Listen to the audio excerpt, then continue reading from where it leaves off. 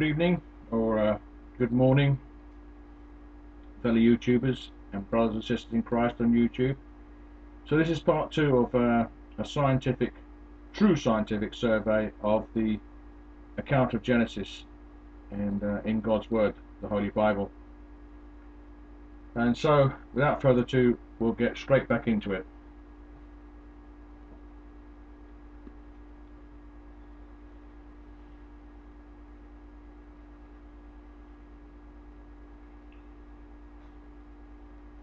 So this is dealing with Genesis chapter 2, 4 to 25, where it's claimed to be a second account of creation. This second account of the creation process has been claimed by those who wish to discredit the Bible as being the work of a separate author to that of chapter 1. Jean Astruc, a pupil of Voltaire, noted that chapter 1 used the word Hebrew Elohim for God, whilst chapter 2 mostly uses the Hebrew Jehovah. On this basis alone, he claimed that there were two separate accounts of creation that had been combined into one record by Moses. Such a proposition drove a wedge into the acceptance of the reliability of the biblical record, for it assumed that there were two separate and slightly different accounts of creation, and that Moses just put them both down when writing Genesis. This dividing up of Genesis did not stop there, for in 1780 to 83, Eichhorn published a book in which he divided up Genesis and much of Exodus into Yahwist and Elohist documents that had been put together by Moses. He later changed this to the more popular view that a compiler had used the two sources, J and E. Thus was born the documentary hypothesis that was extended in the late 19th century by other scholars to include JEP and D sources. This became known as the Graf-Wallhausen theory, named after the two men most involved with concocting this speculative view of the Bible. This whole theory has been discredited by more than one able Bible-believing scholar, one such being the incomparable Robert Dick Wilson. Another critic is Archer, who amply rebuts the whole basis of the theory in his A Survey of Old Testament Introduction. Despite such evidence, it is still taught in theological colleges as a proven fact of how the Bible developed, for it fits the evolutionary framework to which all science and history must conform in today's teaching. The explanation of why two different words for God are used in the Hebrew is that the accounts are from two different viewpoints. In the first chapter, God is the creator and sovereign over all, and the vast scale of creation is recounted in its stages. Therefore, Elohim, signifying God's majesty and sovereignty, is the appropriate word. In the second chapter, God is on a more personal and conventional relationship with man, and therefore Jehovah was more suitable.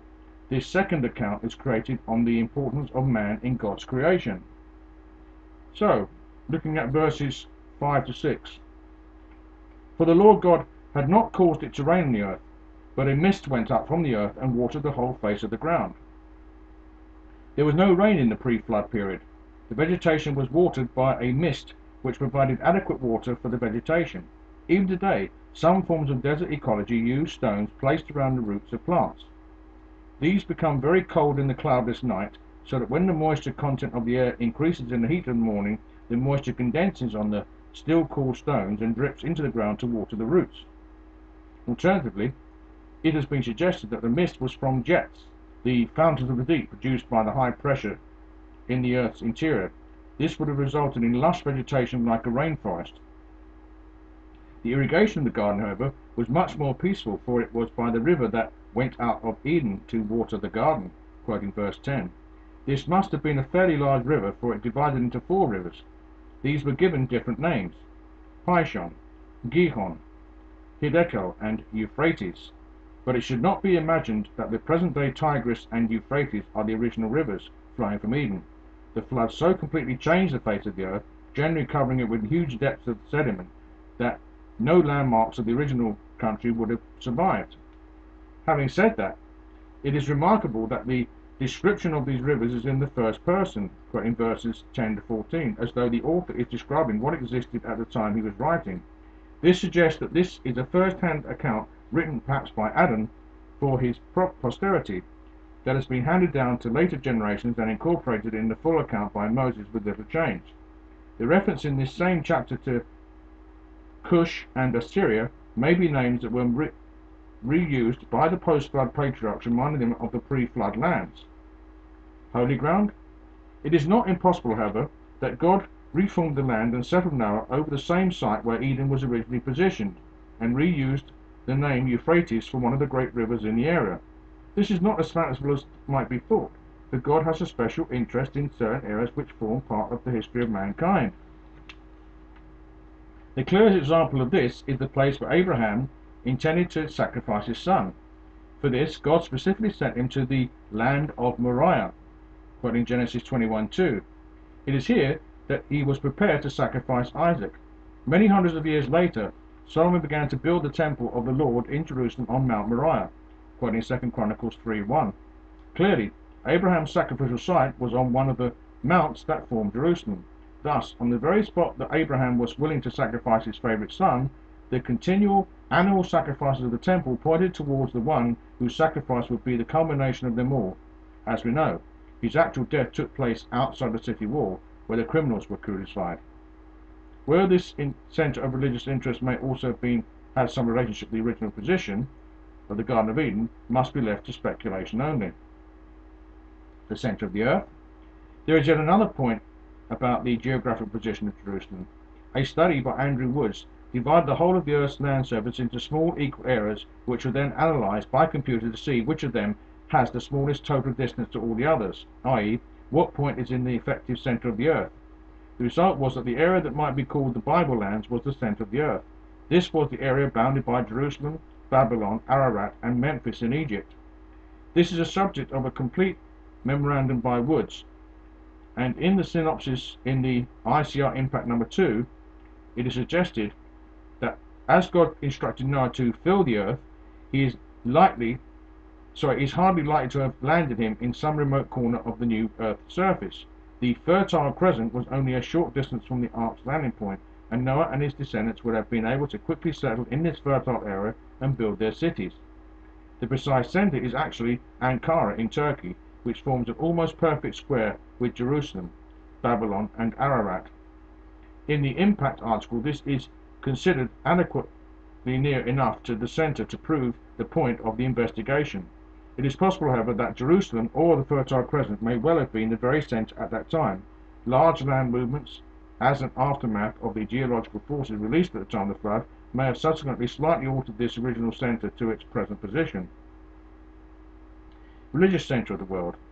It is surely not coincidental that Jerusalem is also the centre for the three great religions of the Western world: the Muslims, apart from Mecca, Jews and Christians, and each have their holy days on Friday, Saturday and Sunday respectively. Sorry, I don't hold that, you know what I mean? Just because traditionally people worship on Sunday doesn't mean to say that it's actually the day that God set aside for worship. There is the odd Sunday, which is called the High Sabbath, and but that's still worship tradition based on man's reasoning and not what God requires of us. And I hope that people would take note of that and really do not follow the traditions of men, as Jesus said. Do not follow the teachings of men, but follow God.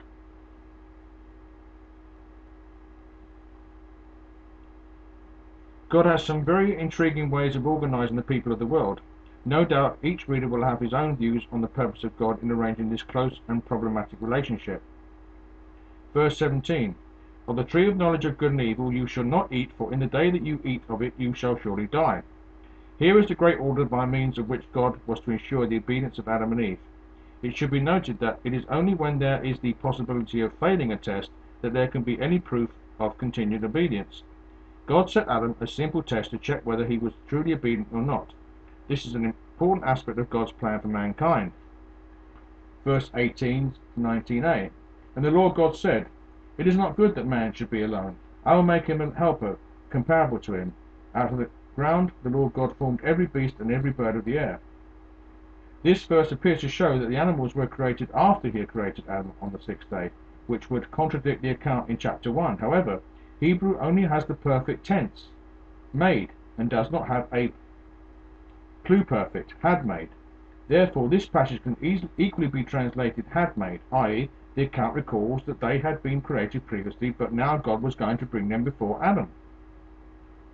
Verse 19b, God brought them to Adam to see what he would call them.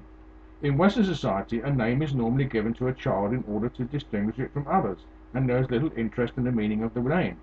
In Eastern societies, it is quite different. The name is meant to give an indication of the nature of the person. This can be seen in the range of names given to God in the Old Testament. Adam's intelligence. We will show below why Adam probably had a very high level of intelligence. With this, he would be able to look at an animal and then discern very quickly what its particular and peculiar attributes were and name it accordingly. This is not to say that intelligence and discernment always go together.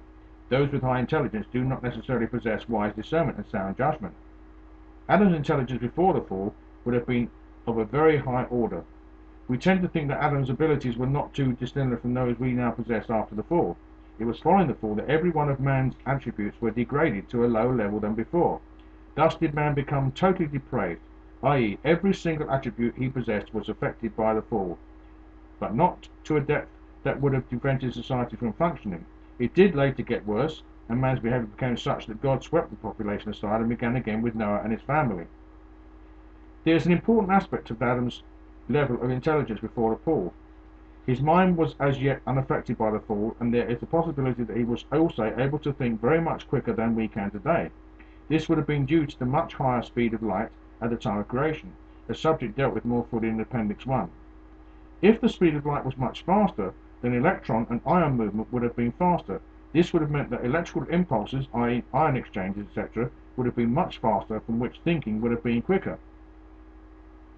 It has been said that intelligence is the ability to see patterns in what appear to be random events or data. The faster a person can check through a number of possible links between isolated items of information is an intelligence test. The quicker he will reach the correct pattern, and then the higher will be his score. There are some who may dispute this interpretation of intelligence, but it is a standard assumption in most intelligence tests.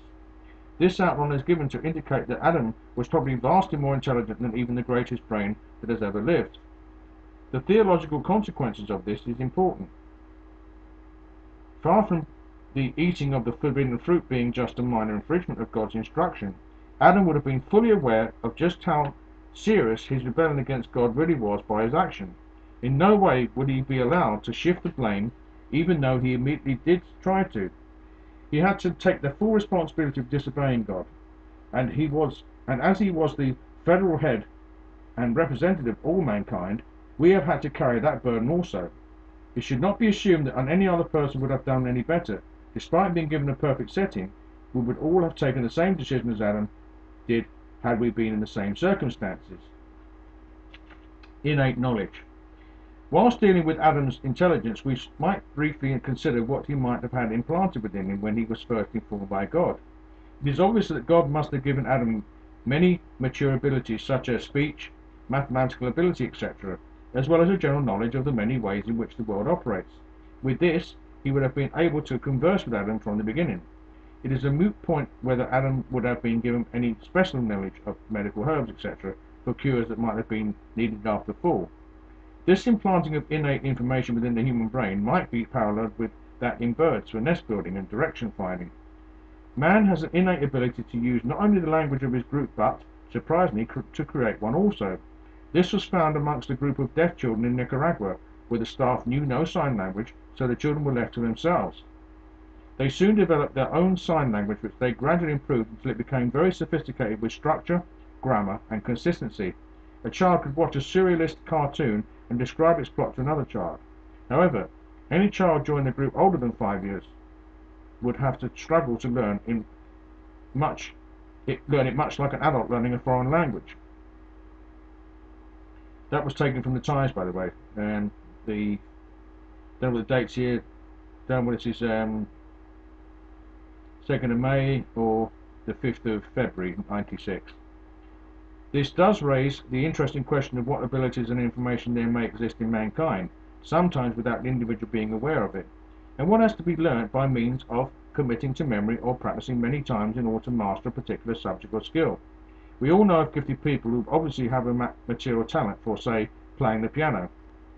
sorry, that's natural talent, or making rapid arithmetic calculations. These must be an innate ability placed within these particular individuals. It is interesting to read that when Moses was constructing the tabernacle, God had called Bezalel and filled him with knowledge and all manner of workmanship to design artistic works, to work in gold and silver and bronze. And furthermore, he had the ability to teach others these skills, quoting Exodus 35, verses 30 to 35. In a similar way, when Solomon was constructing the temple, he sent for Hiram to come from Tyre, for he was filled with wisdom and understanding and skill in working with all kinds of bronze work, quoting 1 Kings 7:14. God has given individuals various specialist skills for carrying out his works. In the secular world, they are all too frequently assumed to be due to the person himself and are used for self-aggrandizement. They do not realize that it is an unearned gift. Idiot savants. This subject leads on to that of idiot savants. They are those unfortunate people who have been born mentally defective and often have to be cared for in an institution. Yet some possess a particular ability to a very high level. One of the more usual is an ability in arithmetic. Such people are able to find square roots of large numbers and multiply others, all with amazing rapidity. Yet they are quite unable to explain how they go about getting these remarkable results. One, when asked, said that you have to get the unnumbered tiles to slip easily into the right order. Others might have gifts of music or drawing, etc. One intriguing case was a teenager who was able to say what the day of the week would have been for any date in the past, i.e., that it was, say, Tuesday on a specific date, centuries ago. He was questioned by a psychologist, and they said that the various ways of calculating this information, he did not apparently follow any of them. Indeed, he was not able to do even very simple arithmetic. So how was he able to give the correct day? How it was a complete mystery. Thus, many have innate abilities that have been given by God and for which they have had to do nothing. As Christians, we should recognize any such gift is for the use of God in His church and for spreading the gospel. Yet how many people look upon the gifts they possess as something that they should be praised for and take great pride in exhibiting before others, but never acknowledge the source, or rather person, who initially gave them their gift. Verse 21. The Lord God created a deep sleep to fall on Adam, and he slept. And he took one of his ribs, and closed up the flesh in its place. Then the rib he made into a woman. This is a more surprising account of how God created a female as an helpmeet for Adam. We look at this section in section 2:4.